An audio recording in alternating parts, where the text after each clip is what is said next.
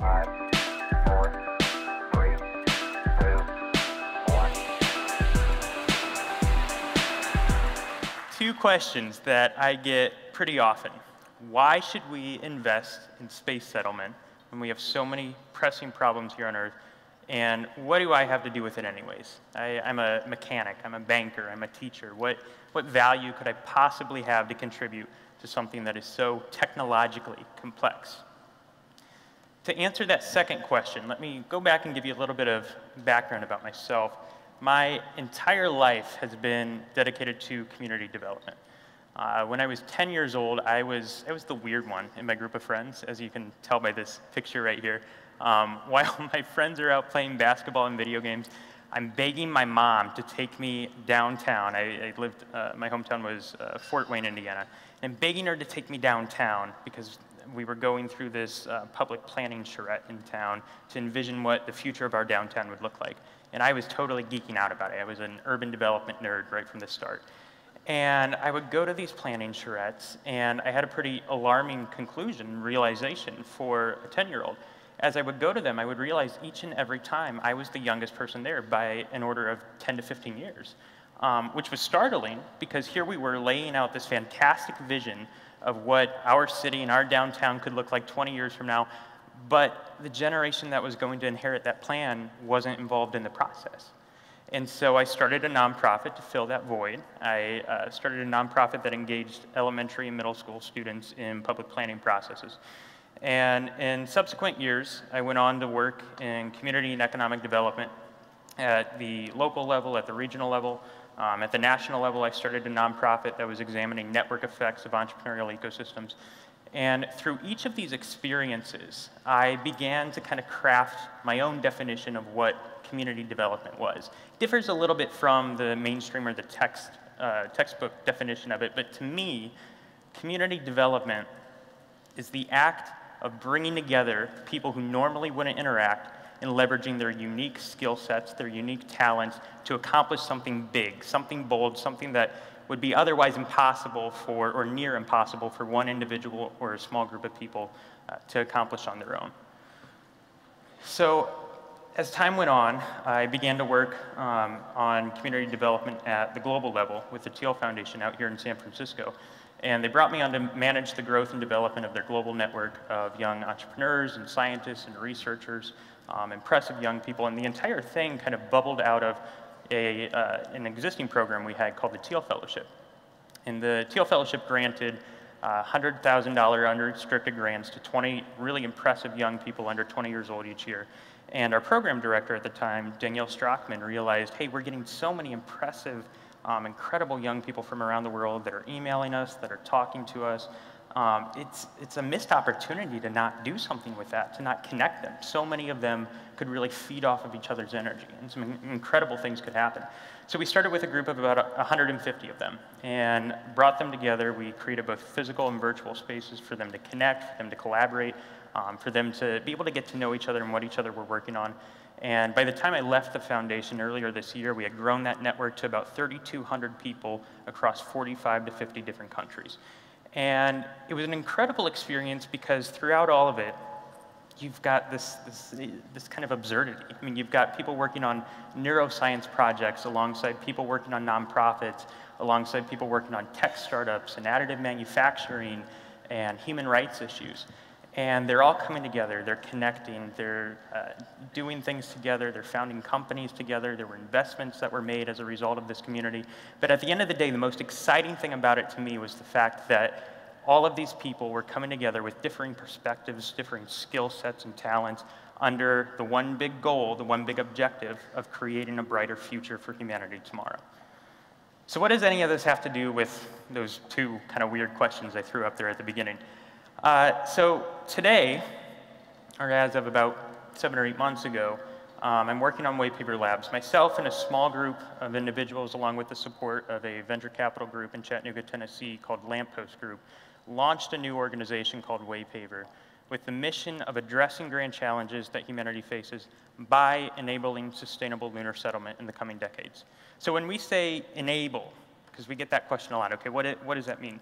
When we say enable, kind of picture us as the road crew. There's great people across the country and all around the world who are working on making space settlement and space development a realistic possibility. But due to the fact that that's kind of the road less traveled, they're bound to come across potholes in the highway to the moon. They're bound to come across impasses, power lines, and trees down. We're the ones that are out there trying to remove those obstacles as swiftly as possible in the interest of accelerating humanity's path to the moon. And to give you a couple ideas of how we do that, we, later this year, actually into next year, we'll be launching what we believe is the world's first space settlement accelerator. So looking for companies that kind of hit that intersection of working on products, technology, services that apply to space settlement, lunar settlement, but also have deep application here on Earth. But another project we're working on that I'm pretty excited about, and we're actually launching next week, is something that we're creatively calling the Space Census. And through that, it's a simple form on our website. You can actually look at it right now if you go to spacecensus.org. I think it's live. And on that form, we're looking for every maker, every doer, every entrepreneur, every space enthusiast, student, anyone and everyone that's working on some sort of space-related project. And we want to know who they are, where they're located, what they're working on, and what their biggest roadblocks are. And to illustrate why this is important, when we announced our intentions for White Paper back about 7 or 8 months ago, and announced what we were up to, we were inundated with all of these emails, these phone calls, these messages from people saying, hey, this is fantastic. I'm super pumped about what you guys are working on. I'm not an engineer. Maybe I am an engineer, but I'm not from an aerospace background. But I've got something that I've been tinkering away on in my basement or in my garage. Can you guys take a look at it? And can you give me some feedback and help me out? And in each of these conversations that we would have, we started to notice a theme. And to give a specific example of that, just a few weeks ago, I was catching up with one of these people over lunch, and he's telling me about this new invention he's been working on that he thinks could really change the game for refueling spacecraft in space. And he's all excited about it, and I said, this is fantastic. Like, I love what you've come up with. What's your next step? Where are you going to go from here? And he pauses, and he says, well, that's why I wanted to talk to you. I don't know. I think I need to raise money, but I don't know how to raise money. I don't know how to talk to investors. Someone recommended putting together a pitch deck, but I don't know what that is. I don't know how to market and communicate my idea to the general public and to people who don't come from an aerospace background. I don't know what my next step is. I Googled the word startup, and that was a black hole. And I said, don't do that. And that entire conversation reminded me and really embodied one of our core beliefs at White Paper. And it's that a mission as bold as space settlement, or specifically as sustainable lunar settlement, cannot strictly be seen as a technological problem. Don't get me wrong, the technology is important, obviously, and that's ultimately what's going to get us there. But it's also a problem of communications. It's also a problem of marketing, of legal implications, of capital, of finance, of economics. It's a problem that draws on the talents and skills of each and every individual in this room. And that's why one of our core philosophies at White Paper is taking this kind of non-traditional community development approach to space settlement. Because we believe that when you bring together people who normally wouldn't see themselves as part of the solution to a grand problem like this, and you offer them the opportunity to connect and be part of the solution, some incredible things can occur. You get these incredible explosive collision points. But to go back to that first question that I threw up there, if you can't tell, I like to do things backwards. Why should we invest in space settlement when we have so many pressing problems here on Earth? I actually saw a bumper sticker that said this a few weeks ago, and it kind of drove me crazy because I'm thinking, well, you're asking a question and answering it in the same sentence. The easiest way and kind of go-to answer for this is two-way technology transfer. When you're talking about sustainably putting someone in space, so not a camping trip where we're taking everything we need with us and putting it up there and then bringing everything back, but allowing someone to stay in space at least for an extended period of time, hopefully indefinitely, without the need for constant resupply missions from Earth. The types of technologies that you have to develop have deep application back here to Earth. You're talking about advanced energy storage and production. You're talking about air purification, water purification. You're talking about independent food production.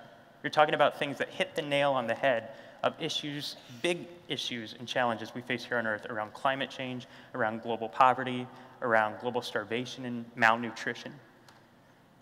But beyond that, take a look at this picture and just let it soak in.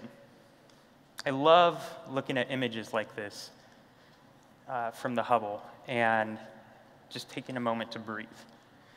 Because as you look at it, it gives you both this sense of awe and also this sense of your place in the universe. You realize how vast and incredible the universe that we live in really is, and how small our home really is. And this is just one galaxy of many, many, many galaxies in the place that we call home, and that is our universe. And when you put it in that context and you think through that lens, and then you think about day in and day out how we talk about coming shortages of energy, scarcity of resources, issues that we face around climate change, all of which are big, big challenges that we're facing in the next 50 years. And if they don't hit in the next 50 years, they'll hit in the next 50 after that.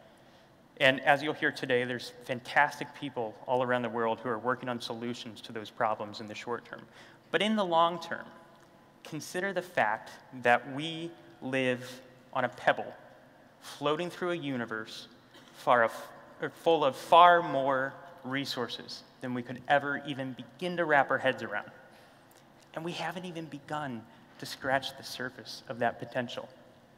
Imagine a future where we are collecting raw solar energy in space and beaming it back down to Earth through microwave technology. Imagine a future where we're able to mine asteroids for rare earth metals. Imagine a future where each and every one of us has easy, reliable, affordable access to space on a regular basis. And then consider the fact that a lot of these things aren't crazy, they're realistic, they're coming, and many of us in this room will probably live to see them in our lifetime.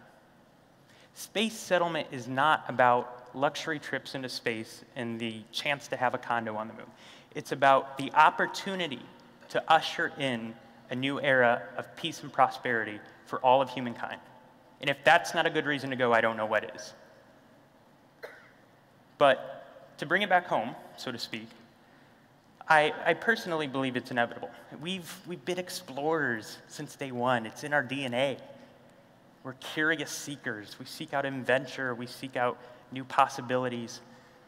And we're constantly looking inward. We're constantly looking outward. For thousands of years, we've been looking at the stars, pushing the boundaries of what's possible. We have an incredible track record of proving ourselves wrong when we deem something impossible.